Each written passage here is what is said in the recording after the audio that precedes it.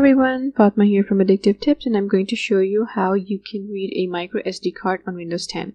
Now, desktops and laptops have card readers, but they're for these SD cards that are much larger in size, and a microSD card is pretty small.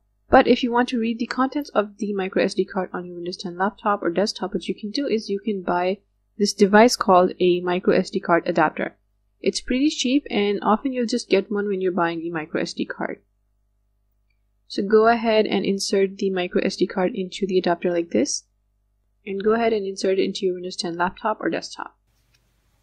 Now, since this is new hardware that you're connecting to your system, you're going to have to wait a bit for the system to be able to detect it. And once it's detected, you can open File Explorer and go to this PC, and it's going to be listed there as a storage device. Thanks for watching. I'll see you later with more tech tips.